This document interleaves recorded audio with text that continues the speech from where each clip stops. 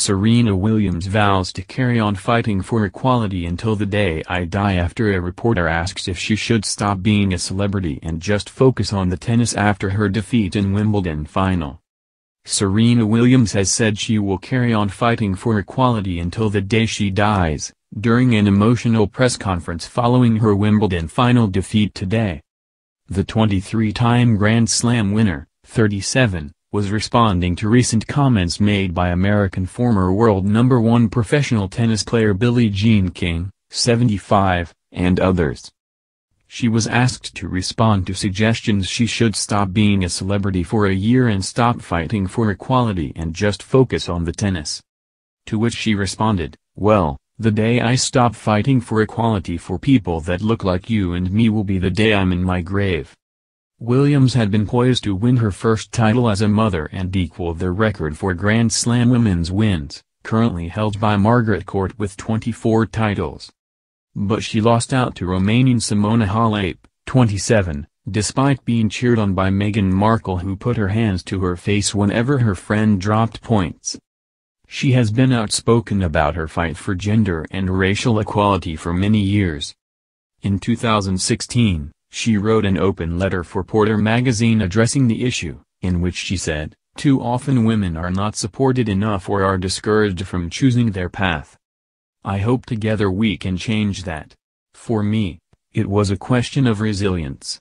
What others marked as flaws or disadvantages about myself, my race, my gender, I embraced as fuel for my success." And in 2017, again wrote about it in Fortune, saying, "I want to bring my perspective and experiences as an athlete, an entrepreneur and a black woman to the boardroom and help create a more inclusive environment in this white, male-dominated industry."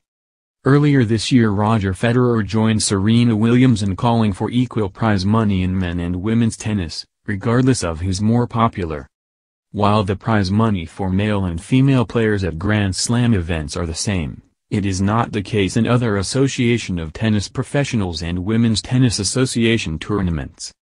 They, women, deserve it. They also deserve it on the WTA tour? I know they're lagging a little bit. That would be nice to see it going up, Federer said. In January, Williams said uncomfortable public conversations were necessary to achieve equality when it came to prize money. At some events, women can receive less than half than their male counterparts. For change to really be made, men and women have to work together, they have to have the same message, they have to support each other, Williams said. As many people as we can get to support us, that's what it's going to take. We still are fighting for equal prize money at all events across the board. I think that's something that we're going to continue to do, continue to fight for. Williams was also today asked about her relationship with Meghan Markle, who she has been friends with since 2010 when they met at a Super Bowl party. Asked what it was like to have Meghan supporting, Williams said, "Having her in general as a friend is great. She's such a great friend and a great person as well. Always positive no matter what. It's so good to have people like that just to know. She's such a fan of the sport and she too is happy for Simona.